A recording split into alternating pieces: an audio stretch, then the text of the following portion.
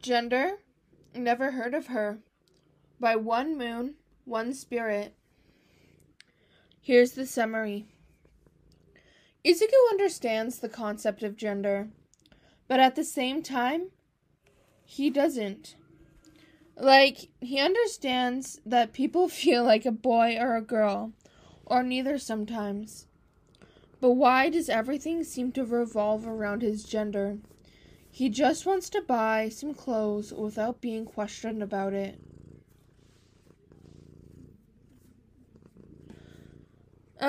There are some trigger warnings in the notes. It's a T-slur. So if you don't want to listen to that, skip. He's a big crybaby already. To the extra explains like it's obvious. And I have no fucking clue what to, but the only dolls Deku plays with. I will try and put those as separate sections so you can skip them, but I'm not quite sure how to do that yet, so we'll see.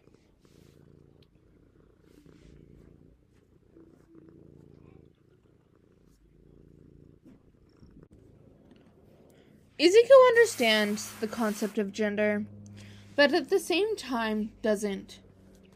He understands that people feel like a boy or a girl, or neither, sometimes. But why does everything seem to revolve around his gender? He just wanted to buy some clothes without being questioned about it. The one time when he was 6, in mid-July, he saw a pro hero wearing a skirt beating a villain on TV. She laughed about how her skirt cooled her down. So the villain's heat quirk didn't affect her that much. "Mom," Izuku called, bouncing around excitedly. Inko enters the living room from the kitchen. "What is it, sweetie?" she asked. "Mom, I want a skirt, just like the hero on TV," Izuku shouts, waving towards the TV. "Oh, but skirts are for girls. You're a boy," Inko sighs, a small frown on her face. "But I want to be a hero, and the hero has a skirt. Plus, she says it cools her down, and my shorts aren't cool enough in this heat," Izuku pouts. "How about we get you some better shorts then? And if you really want a skirt, I'll get you one. Just one, though," Inko compromised. "Yay!" Izuku's 100-watt smile lit up the home once more as he hurried off to get ready to go shopping.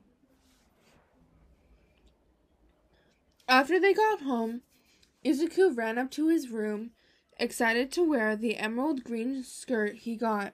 It was longer than the hero has, going down to his knees, but that's fine with him. He never really liked showing too much skin. It gives him more chances of getting nastier scrapes or bruises. He shed his shorts and struggled for a moment, getting the new skirt on. Once he dressed again, he made his way outside, wanting to try it out and see how Kacchan thinks of it. "Kacchan! Look! Izuku calls, running towards the boy and his little gang in a nearby playground. "Deku, what the fuck are you wearing?" Bakugo questions, not even hesitating with the swears. "It's a skirt. A hero said on TV that it cools you down.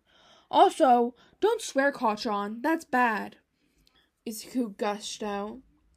"I do what I want," Bakugo defends, crossing his arms.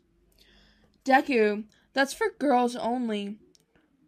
What are you, a little sissy?" Some extra sneers. "The fuck are you talking about? Deku's an only child. He's not a sister," Bakugo defends, not at all understanding the insult. "I know that, but he's a sissy, He's wearing girls' clothes as a boy, which means he probably likes to play dolls. I mean, he's a big crybaby already. He's probably one of those I heard my mommy talk about. The extra explains like it's obvious. I have no fucking clue what a is. But the only dolls Deku plays with is with hero ones. Deku is a crybaby because he's a Deku, not because he's a girl or some shit. My mom doesn't cry and she's a girl. I don't give a shit about what Deku wears as long as it doesn't make him any more useless. So, shut the fuck up before I blow you up. Bakugo threatens the extra. The extra let out a small squeak before nodding their head. Bakugo scoffs, turning around to Izuku, who has tears in his eyes. Don't fucking cry now, Deku. I wanted to go check out the new All Might figure today, not deal with your ass, Bakugo states, glaring at Izuku. Katon, you do like my skirt. I knew it, you're so cool. Thank you for standing up for me. Izuku jumps over to Bakugo to give him a hug, only to be shoved away half-heartedly. Shut up, I don't care about your shitty rag of a skirt. Let's just get going, Bakugo shouts, marching off. If Izuku felt cooler in the skirt, loving the way it twirls and twists around him, well, that's only for him to know. Izuku is 15 now, attending the hero course, his lifelong dream. He got a quirk from All Might. He's on a straight path towards being a pro hero. How cool is he? Oh gosh, where did I drop my glasses? An old woman mumbled, bending down to try and grab her glasses. Here they are, Izuku said, grabbing the glasses from the floor and handing them back to the old lady. Oh, thank you so much. Such a nice young lady. I hope you have a great day, dear. The old lady gives her gratitude before putting back on her glasses. No problem. Have a good day, too. Izuku walked back towards his group of friends, which consists of Sue, Uraraka, Ida, and Todoroki. Izuku tilts his head at the weird looks both Ida and Uraraka were giving him. What's wrong? He inquired. Well, you didn't correct the old lady when she called you a woman, Uraraka pointed out. Izuku just shrugs. It doesn't matter, does it? She was thanking me for helping her. That's all that matters, right? I suppose, Ida trails off, sharing a look with Uraraka. Before the awkward tension thickens, Todoroki pointed out a soba shop, which causes Sue to drag them along to the shop, breaking the tension. Izuku brushes this interaction off. He had better things to do, like training, so he can master his quirk. Not to worry why his friends got confused about why he didn't prefer being masc or femme like they do. It's normal not to focus on those things, right? Yeah, it's normal for him to not have a strong preference. It's like having types, but with himself, and people already know he doesn't really have a type.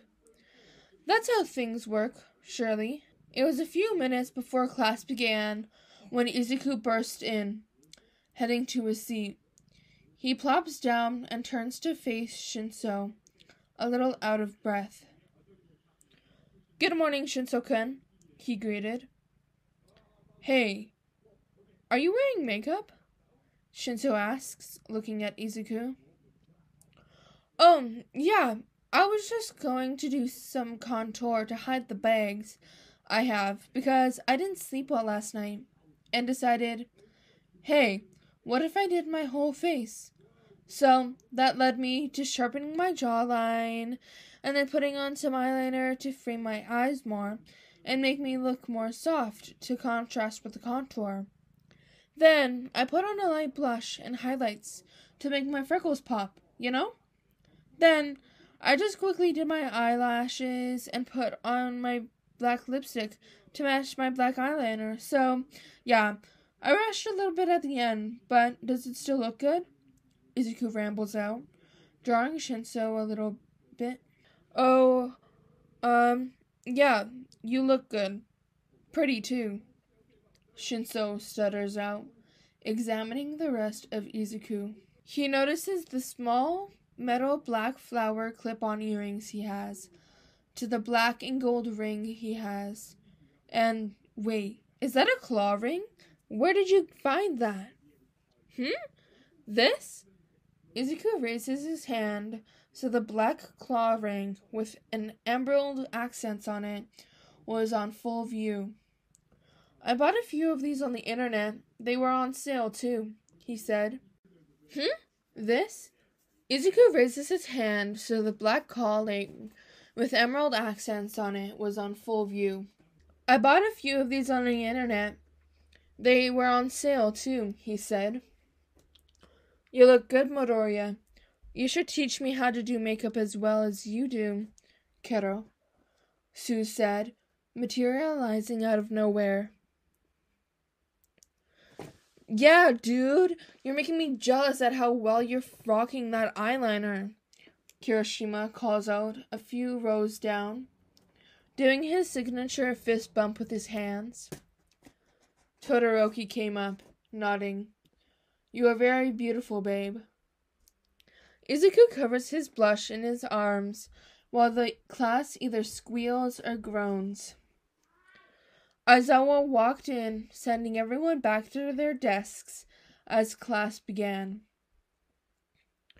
Izuku ignores the weird looks from some of his classmates, deciding to focus on schoolwork.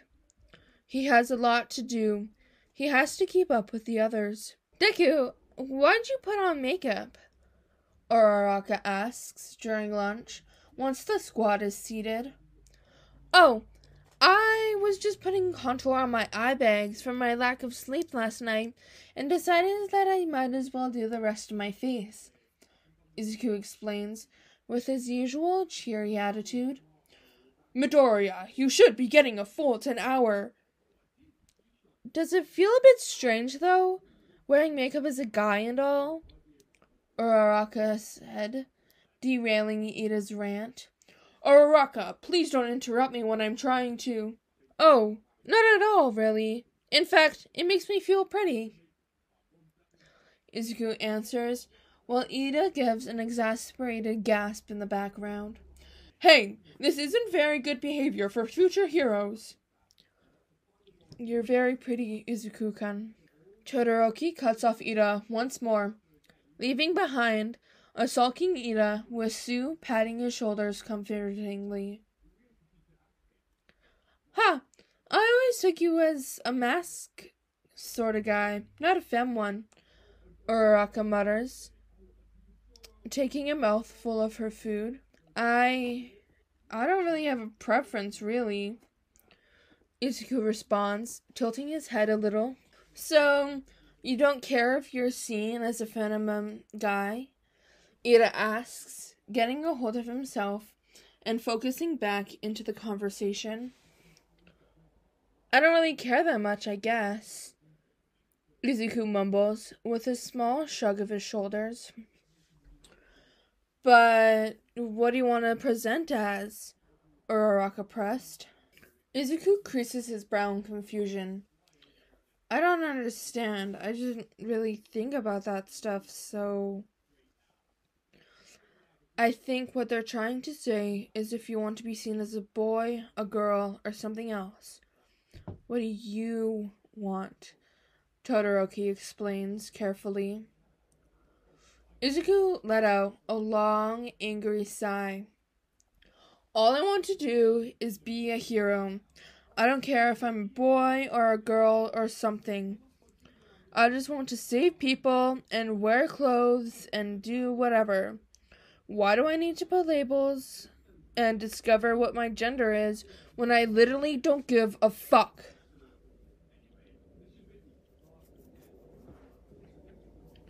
The squad flinches back with wide eyes, not yet used to hearing Izuku swear. Ida lifts his arm to begin a lecture, being stopped by Sue with a quick glare. Izuku huffs and digs into his food with a bit too much aggression. You don't need to tell people anything, nor use any labels if you don't want to, kiddo. Sue said, cutting through the tension. Yeah, sorry for pushing you. I just didn't know, I guess, and was curious. It wasn't any of my business, but I pressed anyway. Sorry. Uraraka apologized, bowing her head a little. It shouldn't matter either. You don't know anyone anyways. I will still love you no matter what, because you're my partner. Todoroki gives a small smile, moving closer to Izuku. I apologize too. It wasn't any of my business, but I questioned it anyway. As an aspiring hero, I should be more aware of that and my actions toward others. Just because I'm meddling where I don't have to is a sense of being a hero. Sometimes you shouldn't, especially if you aren't welcome at all. So I am... Ida, it's okay. I accept your apology. You too, Uraraka-kun. Izuku smiles warmly at them, turning back to his food with less aggression than before. They smile back at him, finally beginning to eat their lunch. As the weather became warmer, the pants in the boy's uniform became more and more uncomfortable to wear. Izuku won Bakugo's rant about how I nearly let loose an explosion from my asshole for the amount of sweat they're away from committing public indecency. Thus, Izuku found himself in the teacher's lounge, searching for Aizawa-sensei underneath one of the tables. Hey there, Aizawa-sensei. I have a request to make, Izuku said to the previously sleeping man. Aizawa groans. I swear to God, unless someone is dead or dying, I will... Kill me in my sleep? Yeah, I understand. Anyway, I have a request to make, Izuku says with way too much cheer. I want to have a skirt for my uniform, if that's okay. Izuku stares at Izuku for a moment before sighing. Okay, is there anything else, like pronouns or name changes? Yue was willing to provide anything for trans. The explanation was cut off with a loud groan. I literally don't give a damn. I just want to get a skirt so I don't drench my pants with sweat. So put whatever you want for pronouns or something, or don't at all. Just let me know where I can get the skirt, and so you can go back to sleeping. Izuku snaps, getting really tired of this confusion. It was normal to not care about my gender, right? It doesn't matter, so why does everyone think it does? He thought, angrily. Aizawa blinks, taken aback from the soft-spoken boy raising his voice. At him, no less. Sure, just let me know your measurements so I can get you a couple, he said, with a bored tone to hide his confusion and mild concern. Izuku gives a small smile. Thanks. I'll leave the notes on top of your hidey hole. See you later, Aizawa-sensei. Aizawa sighs, curling back up to try and get another full REM cycle. Problem child. Izuku walked into the classroom with a little bit more bounce in his step. It was his first day wearing the skirt he asked Aizawa to get him, and he already felt 100 times cooler and less sweaty than he would be. He slipped into a seat, greeting the boy in front of him. Whatever, nerd. Just don't flash people like you did when we were 7. Bakugo gave his own gruff greeting. Kachan, we were 7! Izuku gasped, giving the blonde a half-hearted glare. Whoa, I didn't know you wanted to wear skirts, Midoriya. Denki came up to Izuku, leaning onto his desk. Oh, yeah, it's getting hot outside, and skirts have always helped me deal with the heat, Izuku explained casually. Denki was surprised because boys rarely wear skirts, not because it was weird, just uncommon, Izuku said to himself. Yeah, most boys don't usually wear skirts, especially not with their uniforms, unless they were not a boy. Denki trails off, almost like he was asking a question. Huh? Oh, I guess, but it's getting hot out, so... Izuku was getting uncomfortable. Why is this such a big deal? Shut up, dunce face. Deku has been doing this shit since we were kids. It's nothing new, and it means nothing, dumbass. Bakugo snaps, sending a glare to Denki. Yep, okay, sorry. Denki apologizes quickly, backing off. Sorry for what? Izuku asks quietly, to which no one hears due to the loud chaos of the classroom. Izuku curls into himself a little, his stomach knotting up with dread. Even talking with Sue and Shoto about shopping together with Fumi, he can't shake off the feeling of being abnormal. Monoma is on his bullshit again. Everyone in a 5-mile radius can hear his gremlin ass crackling about being better than those Class 1A bastards, only going silent for a brief moment to say something to someone. Oh, yeah, nice skirt, Midoriya. It looks nice on you. In a normal, calm voice before continuing with, but that doesn't mean you're better than us. 1B will destroy you anyways. Izuku chokes on his food, trying to take a breath of air between his laughter and his choking. After Ida helps Izuku breathe again, Shoto stares at Monoma and deadpans. How dare you find my boyfriend attractive? That's only for me to see, because we're dating. That means no one else can see his beauty, apparently. He then turns around at Uraraka and asks, Did I do the possessive boyfriend thing right? The entire table broke out in an uncontrollable fits of laughter. Even Monoma stops his rant with a wheezing laugh. And then Kendo snapped my neck again and dragged me off before Bakugo could bite at my ankles. Monoma finished the normal lunch chaos to Mei, who was busy working on their babies, to see the beauty of Monoma's chaos. Why do you say Kendo snaps your neck whenever they knock you out? Shinso asks, looking up from his future version of a Nintendo Switch. It's funnier that way. Monoma did a small shrug with a grin on his face. Izuku, Monoma, and Shinso were sitting on various beanbag chairs in the corner of Mei's workshop area. Mei is at her workbench, fiddling around with whatever baby they were trying to make. Izuku chews on the straw of the boba tea he was drinking, trying to figure out the best way to bring up the issue that has been troubling him these past few days. Midoriya, what's going on in that big brain of yours? Shinso asks, staring at him with mild curiosity. Oh, nothing.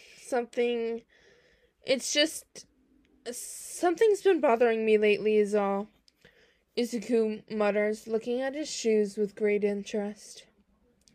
They all waited patiently, Even May stopped doing whatever witchcraft she was trying to pull off. It's just... Is it normal for you to not care about your gender? He finally says, looking up at them. Fuck yeah, fuck gender. That shit's a social construct, and society is centered around a patriarchy, and we need no man telling us how to feel.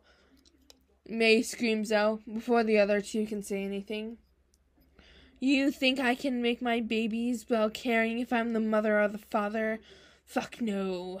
The only thing I need is some materials and the fear God has for me, May says, before cackling like a maniac. Yeah, everyone feels gender differently, so it's fine if you're apathetic about it. Shinso follows up, getting his bearings back faster than Monoma. Whether that be from general exposure to May, or from being too sleep-deprived to care, is up for debate. Aw, thank you guys. Izuku choked out between his tears of happiness. The others merely give him a comforting pat on his back or head while saying assurance. Izuku stands at the front of the common room with his classmates strewn out on the floor or couches. Nerd, why the fuck do you call us here? I was supposed to be using shitty hair as a breathing punching bag right now. Bakugo growls out, while Kirishima gives him a bro what the fuck stare. Izuku takes a deep breath before he starts his speech.